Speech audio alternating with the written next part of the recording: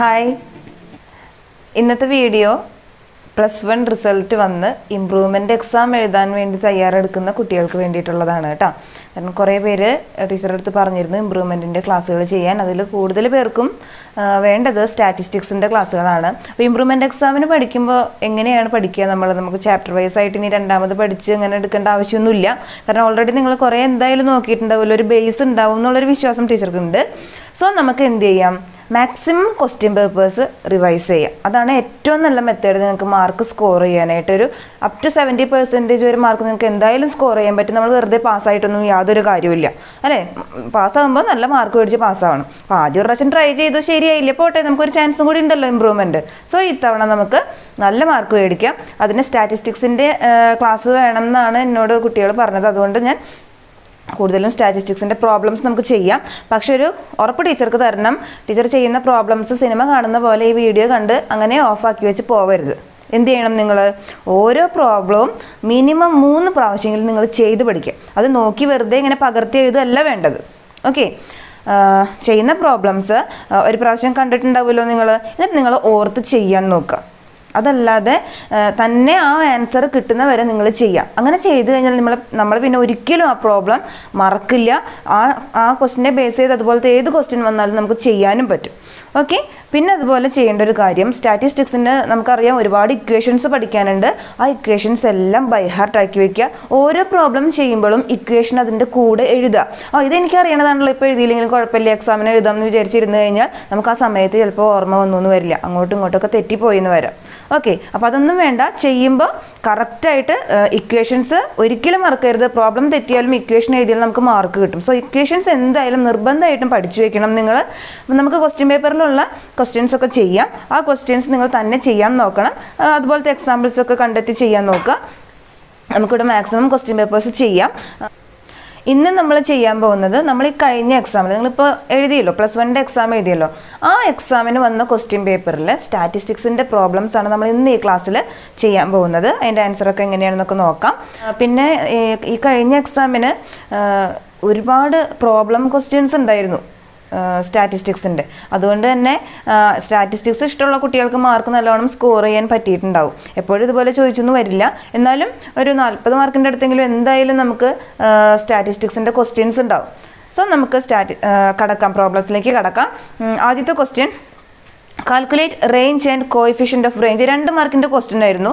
സ്റ്റാറ്റിസ്റ്റിക്സിൻ്റെ പാർട്ടിൽ ഏറ്റവും ഈസി ആയിട്ടുള്ളൊരു സാധനമാണ് എന്ത്, റേഞ്ച് എന്ന് പറയുന്നത്. What is range? the difference between largest value and smallest value. നമുക്ക് തന്നിരിക്കുന്ന വാല്യൂസിലെ ലാർജസ്റ്റ് വാല്യൂയും സ്മോളസ്റ്റ് വാല്യൂയും തമ്മിലുള്ള വ്യത്യാസമാണ് എന്ത്, റേഞ്ച് എന്ന് പറയുന്നത്. റേഞ്ചിൻ്റെ ഇക്വേഷൻ എന്താണ്? എന്താ റേഞ്ചിൻ്റെ equation? R = L - S. L എന്ന് പറയുന്നത് എന്താ, ലാർജസ്റ്റ് വാല്യൂ ആണ്. S എന്ന് പറയുന്നത് സ്മോളസ്റ്റ് വാല്യൂ ആണ്. അപ്പോൾ നമുക്ക് ഡാറ്റ എങ്ങനെയാണ് തന്നിരുന്നത്? വാല്യൂസ് എങ്ങനെയായിരുന്നു? 20, 30, 40, 50, 60, 70. ഓക്കെ, ഇത്രയും വാല്യൂസ് തന്നിട്ടുണ്ടായിരുന്നു. നമ്മളോട് പറഞ്ഞിട്ടുണ്ട് റേഞ്ച് കാണണം, കോഎഫിഷ്യൻ്റ് ഓഫ് റേഞ്ച് കാണണം. 2 മാർക്കിൻ്റെ ക്വസ്റ്റ്യൻ ആണ്. റേഞ്ച് എന്തായാലും നിങ്ങൾക്ക് കാണാൻ കിട്ടും. എന്താണ്, വലിയ സംഖ്യയിൽ നിന്ന് ചെറിയ സംഖ്യ കുറച്ചാൽ നിങ്ങൾക്ക് റേഞ്ച് കിട്ടും. അപ്പോൾ 1 മാർക്കായില്ലേ. ഇതിലേതാണ് ലാർജസ്റ്റ് വാല്യൂ? 70 ആണ് largest value, minus smallest value ഏതാ, 20 ആണ്. സോ റേഞ്ച് = എത്ര കിട്ടും? 70 നിന്ന് 20 കുറച്ചാൽ എത്രയാണ്?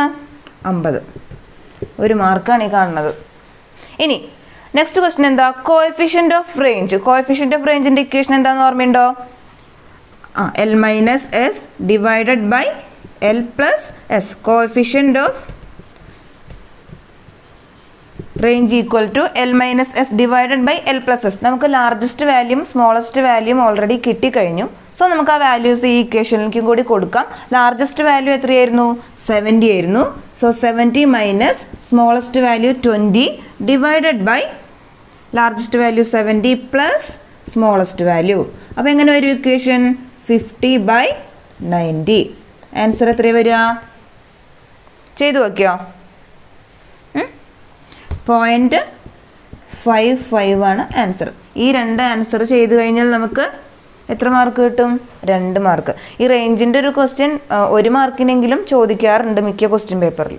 ഓക്കെ, അപ്പോൾ റേഞ്ച് ക്ലിയർ ആയി എന്ന് വിചാരിക്കുന്നു. നമുക്ക് അടുത്ത ക്വസ്റ്റ്യനിലേക്ക് കടക്കാം. ഓക്കെ, ഇനി നെക്സ്റ്റ് ക്വസ്റ്റ്യൻ നോക്കാം. 3 മാർക്കിൻ്റെ ഒരു ചോദ്യമായിരുന്നു. ഡയഗ്രാം ആണ് ചോദിച്ചത് കേട്ടോ. The share of different sectors in the state domestic product for the year 2017-18 is given below. Construct a pie diagram. നമുക്ക് ഒരു എക്കോണമിയിലെ 3 സെക്ടേഴ്സിൽ നിന്നുള്ള സ്റ്റേറ്റ് ഡൊമസ്റ്റിക് പ്രൊഡക്റ്റിൻ്റെ പോർഷൻസ്, അതായത് ഓരോ സെക്ടറിൽ നിന്നും എത്രയാണ് വരുമാനം എന്നുള്ളത് നമുക്ക് കാണിച്ചിട്ടുണ്ട് ഇവിടെ. അതിനെ ബേസ് ചെയ്ത് നമ്മളോടൊരു പൈ ചാർട്ട് അല്ലെങ്കിൽ പൈ ഡയഗ്രാം കൺസ്ട്രക്ട് ചെയ്യാനാണ് പറഞ്ഞിരിക്കുന്നത്. പൈ ഡയഗ്രാം എന്താണെന്ന് ഓർമ്മയുണ്ടോ? എന്ത് ഷേപ്പാണ് പൈ ഡയഗ്രത്തിൻ്റെ? ഇത്രയും ഗ്രാഫുകൾ പഠിച്ചതിൽ ആകെ ഒരു വ്യത്യാസമുള്ള ആള് പൈ ഡയഗ്രാം ആണ് അല്ലേ. എന്താ ഷേപ്പ്? വട്ടത്തിലാണ് അല്ലേ. ഇനി നമുക്ക് ഡാറ്റ നോക്കാം. സെക്ടർ തന്നിട്ടുണ്ട്, primary sector.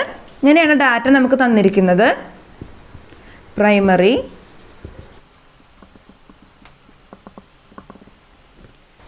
Primary, secondary, tertiary sector. Okay, ഇനി നമുക്ക് ഷെയർ ഓഫ് പെർസെൻറ്റേജ് തന്നിരിക്കുന്ന ശതമാനം എത്രയാണെന്ന് നോക്കാം. ഇപ്പോൾ ഇവിടെ പെർസെൻറ്റേജ് ആയിട്ട് തന്നെയാണ് കേട്ടോ തന്നിരിക്കുന്നത്. അപ്പോൾ 11%, 27, 67.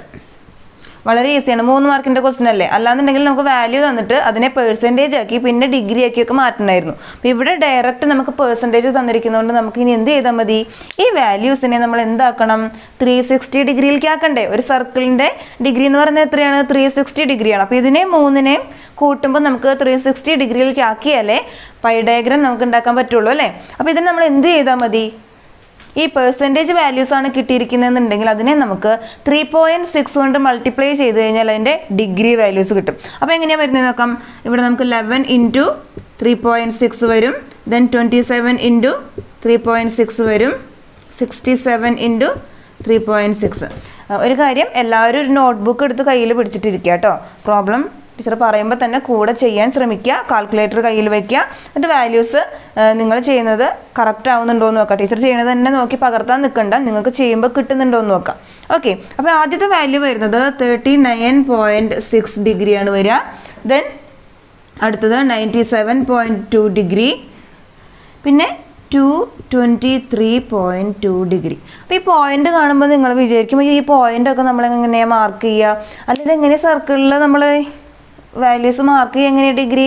അതിനെന്താ വേണ്ടത്? പ്രൊട്രാക്ടർ വേണമല്ലേ. അപ്പോൾ ഈ സാധനങ്ങളൊക്കെ കൊണ്ടുപോകണട്ടോ എക്സാമിന്. ശരി, നമുക്ക് ആദ്യം എന്ത് ചെയ്യുക? ഒരു സർക്കിൾ വരയ്ക്കാം. വലിയ വലിപ്പത്തിലൊന്നും വരയ്ക്കേണ്ട, ഒരു മീഡിയം വലിപ്പത്തിലൊരു സർക്കിൾ വരയ്ക്കുക. എന്നിട്ട് നമ്മൾ എന്ത് ചെയ്യും? ജസ്റ്റ് റഫായിട്ട് കാണിച്ചു തരാം കേട്ടോ. ഒരു സർക്കിൾ വരയ്ക്കുക.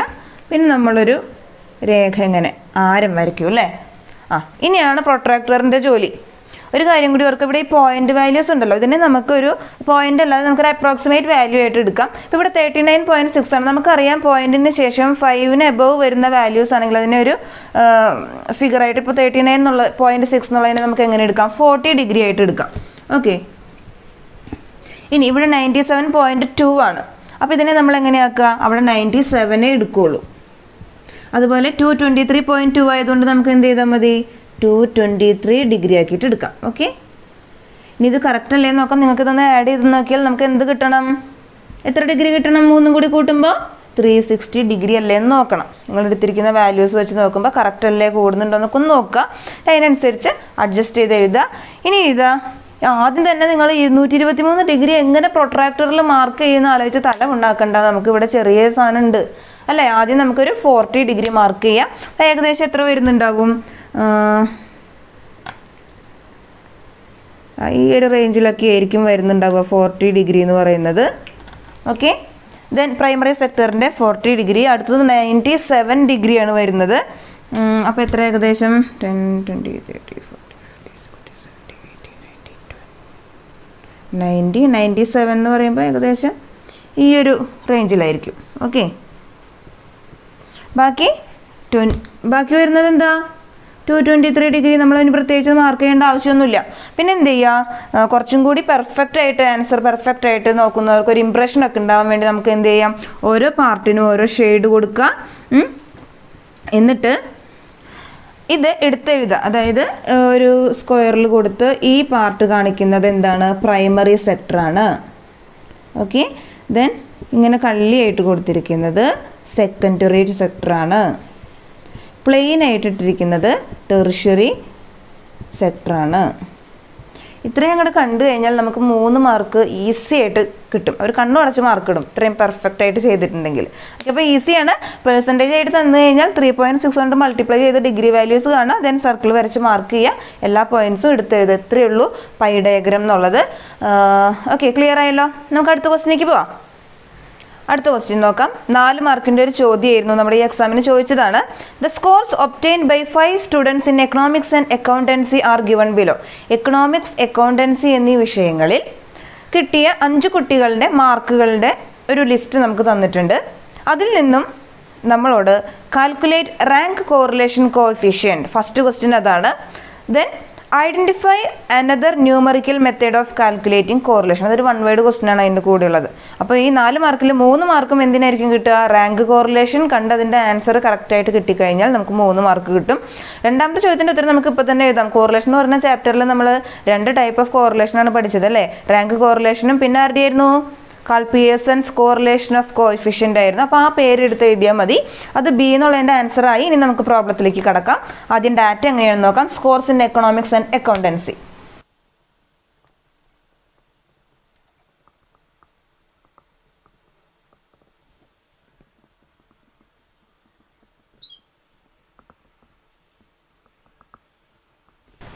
ആദ്യം നമുക്കൊരു ക്വസ്റ്റ്യൻ കിട്ടിക്കഴിഞ്ഞാൽ, സ്റ്റാറ്റിസ്റ്റിക്സിൽ നമുക്ക് ക്വസ്റ്റ്യൻ കിട്ടിക്കഴിഞ്ഞാൽ എന്താണ് ക്വസ്റ്റ്യൻ? ഓക്കെ, റാങ്ക് കോറിലേഷൻ ആണ്. ആദ്യം നിങ്ങൾ ആ ആൻസർ എഴുതി തുടങ്ങുമ്പോൾ തന്നെ ആ ഇക്വേഷൻ അവിടെ ഇങ്ങോട്ട് എഴുതി വയ്ക്കുക. എന്താണ് റാങ്ക് കോറിലേഷൻ കാണാനുള്ള ഇക്വേഷൻ? ഓർമ്മയുണ്ടോ? 1 - 6 sigma d square by n³ - n. ഒരെണ്ണം കൂടിയുണ്ട്. 1 - 6 sigma d square by n × n² - 1. ഇതിലേത് വേണമെങ്കിലും ഉപയോഗിക്കാം. നിങ്ങൾക്ക് പഠിക്കാൻ ഏതാണ്, ഓർത്ത് വയ്ക്കാൻ ഏതാണ് എളുപ്പം എന്ന് വെച്ചാൽ ആ ഇക്വേഷൻ നിങ്ങൾ ഇതിലേതെങ്കിലും ഒന്ന് നിർബന്ധമായും ബൈ ഹാർട്ടാക്കി വെക്കണം. ഓക്കെ, ഇനി നോക്കി ഈ ഇക്വേഷനിൽ എന്തൊക്കെയാണ് വേരിയബിൾസ് ഉള്ളത്? ഇതിൽ നമ്മൾ എന്തൊക്കെ കണ്ടുപിടിക്കണം? 6 ഒക്കെ നമ്പേഴ്സാണ്. ഇവിടെ ഒരു D കാണാനുണ്ട് അല്ലേ? D എന്ന് പറയുന്നത് എന്താണ്? ഡിഫറൻസ് ബിറ്റ്വീൻ റാങ്ക്സ് ആണ്. അപ്പോൾ അതിന് നമ്മൾ ആദ്യം എന്ത് ചെയ്യണം? ഇവിടെ റാങ്കുകൾ ഉണ്ടാക്കണ്ടേ? അപ്പോൾ ആദ്യം എക്കണോമിക്സിൻ്റെ ഒരു റാങ്കിൻ്റെ ടേബിൾ ഉണ്ടാക്കണം. അതിന് നമുക്ക് എന്ത് കൊടുക്കാം? R1 എന്ന് കൊടുക്കാം. അതുപോലെ അക്കൗണ്ടൻസിയുടെ ഒരു റാങ്ക് ടേബിൾ ഉണ്ടാക്കണം. R2 എന്ന് കൊടുക്കാം അതിന്. ഓക്കെ, ഈ D എന്ന് പറയുന്നതിൻ്റെ ഇക്വേഷൻ എന്താണ്? D = R1 - R2 അല്ലേ? അപ്പോൾ നമുക്ക് ആദ്യം R1ഉം R2ഉം ടേബിളിൽ നിന്ന് കണ്ടുപിടിക്കണം. എങ്ങനെയാണ് റാങ്ക് കൊടുക്കുക? നമുക്ക് ക്ലാസ്സിൽ ഫസ്റ്റ് റാങ്ക് കിട്ടുക ആർക്കാ? ഏറ്റവും കൂടുതൽ മാർക്ക് കിട്ടുന്ന കുട്ടിക്കല്ലേ? അപ്പോൾ എക്കണോമിക്സിൽ ആർക്കാ ഫസ്റ്റ് കൊടുക്കുക? ഇവിടെ 92 മാർക്ക് മേടിച്ച കുട്ടിക്കാണ് ഫസ്റ്റ് റാങ്ക്. ഇനി അത് കഴിഞ്ഞാൽ പിന്നെ ടോപ്പ് മാർക്ക് വരുന്നത് എത്രയാ? 84, സെക്കൻഡ് റാങ്ക് കിട്ടി.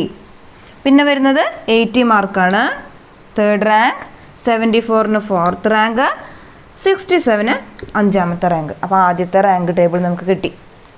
ഇനി അക്കൗണ്ടൻസിയിൽ ടോപ്പ് മാർക്ക് എത്രയാണ് വരുന്നത്? 85 ആണ് അല്ലേ ടോപ്പ്. അപ്പോൾ അതിന് first, then 70 second, 65ന് third rank, 63ക്ക് fourth rank, 60ക്ക് fifth rank. നമുക്ക് റാങ്കുകളെല്ലാം കിട്ടി. R1ഉം കിട്ടി, R2ഉം കിട്ടി. ഇനി നമ്മൾ എന്ത് ചെയ്യണം? D കാണണം. D എങ്ങനെയാണ് കാണുക? R1 - R2. അതായത് ഈ R1ൻ്റെ കറസ്പോണ്ടിങ് ആയിട്ട് വരുന്ന വാല്യൂസ്, ഇതിൽ നിന്ന് ഇത് മൈനസ് ചെയ്ത് കിട്ടുന്ന വാല്യൂസ് ആണ് നമ്മൾ എവിടെ എഴുതേണ്ടത്? ഡിയുടെ എവിടെ എഴുതാം? 1 - 1 എത്രയാ? 0. രണ്ടാമത് വരുന്നത് 2ഉം 4ഉം ആണ്. 2ൽ നിന്ന് 4 കുറച്ചാൽ -2, മൈനസ് മറക്കരുത്, -2 ആണ്. ദെൻ 5 - 5 0, 4 - 3 1, 3 - 2 1. D കിട്ടി. പക്ഷെ നമുക്ക് ഇക്വേഷനിൽ D ആണോ വേണ്ടത്? അല്ല, D² ആണ് വേണ്ടത് അല്ലേ? D²ൻ്റെ ടോട്ടലാണ് സിഗ്മ D². അപ്പോൾ നമുക്ക് എന്ത് ചെയ്യാം? ഈ D വാല്യൂസ് കിട്ടിക്കഴിഞ്ഞാൽ D² കാണാൻ എളുപ്പമല്ലേ? അടുത്ത ടേബിൾ ഉണ്ടാക്കുക. D². Okay, 0ൻ്റെ square 0, -2ൻ്റെ square 4 minus പോകും, 4 ആവും. ഇവിടെയും 0 തന്നെ, 1 1. ടോട്ടൽ സിഗ്മ D² = 6 കിട്ടി അല്ലേ? ഇനി എന്താണ് ഇവിടെ? N ഉണ്ട്. N എന്ന് പറയുന്നത് എന്താ? നമ്പർ ഓഫ് ഐറ്റംസ് 5 ആണ്. N എന്ന് പറയുന്നത് 5 ആണ്. ഓക്കെ, ഇനി നമുക്ക് എന്ത് ചെയ്യണം? ഈ ഇക്വേഷനിൽ കൊടുക്കണം. അപ്പോൾ ടീച്ചർ ഈ ഡാറ്റ ഒന്ന് മാറ്റിയിട്ട് എങ്ങനെയാണ് ചെയ്യണമെന്ന് കാണിക്കാം. ഓക്കെ, വാല്യൂസ് ഒക്കെ കിട്ടി. അപ്പോൾ ഇക്വേഷൻ ടീച്ചർ ഈ ഇക്വേഷൻ എടുക്കാം. 1 minus 6 into sigma D square. 6 തന്നെയാണ് divided by N cube. N cube എത്രയാ? 5 cube minus 5. Okay, 1 minus 6 into 6 36 divided by 5 cube എത്രയാ? 125 മൈനസ് 5. ഓക്കെ ആണോ? Then 1 minus 36 by 120. ക്ലിയർ ആയോ? എത്ര വരും? 36 ബൈ 120.3 ആണ് വരിക. ആൻസർ എത്ര വരും? 1-ൽ നിന്ന് -3 കുറയ്ക്കുക, ആൻസർ 0.7. അപ്പോൾ റാങ്ക് കോറിലേഷൻ്റെ വാല്യൂ നമുക്ക് എത്രയാണ് കിട്ടിയത്? Rank correlation equal to 0.7. Okay, ഇത്രയും ചെയ്ത് കിട്ടിയാൽ നമുക്ക് 3 മാർക്ക്, പിന്നെ അതിൻ്റെ കൂടെ ഒരു ക്വസ്റ്റ്യനും കൂടി ഉള്ളതുകൊണ്ടാണ് 4 മാർക്കിൻ്റെ ക്വസ്റ്റ്യൻ. അതിൻ്റെ ആൻസർ നമ്മൾ ഓൾറെഡി പറഞ്ഞു കഴിഞ്ഞു. അപ്പോൾ പ്രോബ്ലം എത്രയേ ഉള്ളൂ, അതിന് നിങ്ങൾ ഇക്വേഷൻ എഴുതി പഠിക്കുക, എഴുതി തന്നെ പഠിക്കുക, ഇടയ്ക്കിടയ്ക്ക് റീകോൾ ചെയ്യാൻ നോക്കുക. നിങ്ങൾ വെറുതെ ഒക്കെ നടക്കുമ്പോൾ റാങ്ക് കോറിലേഷൻ്റെ ഇക്വേഷൻ എന്തായിരുന്നു, ഓക്കെ, അരിത്തമെറ്റിക് മീൻ്റെ ഇക്വേഷൻ എന്തായിരുന്നു, അങ്ങനെ ഓർത്ത് എടുക്കാൻ നോക്കുക. അല്ലാതെ എപ്പോഴും ഇങ്ങനെ ബൈ ഹാർട്ടായിട്ട് ഇങ്ങനെ കാണാതെ പഠിക്കണ പോലെ പഠിക്കരുത്. ഇടയ്ക്കിടയ്ക്ക് ഇങ്ങനെ റിവൈസ് ചെയ്യുക, അപ്പോൾ നിങ്ങൾക്ക് തന്നെ ഓർമ്മ വന്നോളൂ. ഓക്കെ, അതുപോലെ പ്രോബ്ലം ചെയ്യുമ്പോഴും എപ്പോഴും ഇപ്പോൾ ഒരു പ്രാവശ്യം ഒരു പ്രോബ്ലം ചെയ്തു, അതേപോലത്തെ ഒരു വേറെ ക്വസ്റ്റ്യൻ കണ്ടിട്ട് ചെയ്യുമ്പോൾ നിങ്ങൾ ആ ഇക്വേഷൻ വീണ്ടും എഴുതാതിരിക്കരുത്. ഇതെനിക്ക് അറിയണ ഇക്വേഷൻ ആണല്ലോ, ഇപ്പോൾ ചെയ്തില്ലെങ്കിലും കുഴപ്പമില്ല എന്ന് വിചാരിച്ച് നിങ്ങൾ പ്രോബ്ലം മാത്രം ചെയ്തു പോകും. പക്ഷെ എക്സാമിൻ്റെ സമയത്ത് ക്വസ്റ്റ്യൻ കാണുമ്പോൾ ചിലപ്പോൾ നിങ്ങൾക്ക് അയ്യോ എന്തായിരുന്നു, എക്സ് ഉണ്ടോ, എൻ ക്യൂബ് ഉണ്ടോ, എൻ സ്ക്വയർ ആണോ, അങ്ങനെയുള്ള കൺഫ്യൂഷൻ വരും. അപ്പോൾ അത് വേണ്ട, നമ്മൾ ചെയ്ത് പഠിക്കുമ്പോൾ ഇക്വേഷനും കൂടി ഒപ്പം അതിൻ്റെ കൂടെ തന്നെ ചെയ്യാം. ഓക്കെ, അപ്പോൾ ഇന്നത്തെ ക്ലാസ്സിൽ നമ്മൾ 3 പ്രോബ്ലമാണ് ചെയ്തത്. മൊത്തം 9 മാർക്കിനുള്ള ക്വസ്റ്റ്യൻസ് പഠിച്ചു കഴിഞ്ഞു. ഈ വീഡിയോ കണ്ടു കഴിയുമ്പോൾ നിങ്ങൾക്ക് ഇത്രയും കാര്യങ്ങൾ ഏത് പ്രോബ്ലം ഇതിനെ ബേസ് ചെയ്ത് ചോദിച്ചാലും ചെയ്യാൻ പറ്റണം. റാങ്ക് കോറിലേഷൻ്റെ ഏത് ക്വസ്റ്റ്യൻ ചോദിച്ചാലും ചെയ്യാൻ പറ്റണം. അതുപോലെ പൈ ഡയഗ്രം വരയ്ക്കാൻ ചോദിച്ചാലും നിങ്ങൾക്ക് കിട്ടണം. പിന്നെ എന്താ, റേഞ്ച് നിങ്ങൾക്ക് കിട്ടും, ഈസിയാണ്. ഓക്കെ, പിന്നെ റാങ്ക് കോറിലേഷൻ്റെ ഒരു കാര്യം പറഞ്ഞാൽ ഇപ്പം നമുക്ക് മാർക്കുകൾ തന്നിട്ട് നമ്മൾ റാങ്ക് കണ്ടുപിടിക്കേണ്ടി വന്നു. ചില കേസിൽ വളരെ ഈസി ആയിട്ട് റാങ്കുകൾ ഡയറക്റ്റ് തരും കേട്ടോ. നമ്മൾ ക്വസ്റ്റ്യൻ എപ്പോഴും ശ്രദ്ധിക്കണം. പ്രോബ്ലംസ് ചെയ്യുമ്പോൾ ക്വസ്റ്റ്യൻ എപ്പോഴും ശ്രദ്ധിക്കുക, എന്താണ് ചോദിച്ചിരിക്കുന്നത്, തന്നിരിക്കുന്ന ഡാറ്റ റാങ്കുകളായിട്ടാണോ അതോ സ്കോർസ് ആണോ എന്നൊക്കെയുള്ളത് നോക്കി കൺഫേം ആക്കിയിട്ട് വേണം ചെയ്യാനായിട്ട്. അശ്രദ്ധ വന്നു കഴിഞ്ഞാൽ നമ്മൾ എത്ര പഠിച്ചിട്ടുള്ള ക്വസ്റ്റ്യൻ ആണെന്നുണ്ടെങ്കിലും നമ്മുടെ കൈവിട്ട് പോകും. ഓക്കെ, അങ്ങനെ പലർക്കും പറ്റിയിട്ടുണ്ടാവും, എടുത്തെഴുതുമ്പോൾ മിസ്റ്റേക്ക് വരിക. അപ്പോൾ അതെല്ലാം ശ്രദ്ധിച്ച് വേണം ചെയ്യാനായിട്ട്. അപ്പോൾ ഇന്നത്തെ ക്ലാസ്സിൽ നമുക്ക് ഈ 3 ക്വസ്റ്റ്യൻസ് മതി. അടുത്ത ക്ലാസ്സിൽ നമുക്ക് കുറച്ച് 5 മാർക്കിൻ്റെയും എസ് എ ക്വസ്റ്റ്യനൊക്കെ നോക്കാം. ഓക്കെ.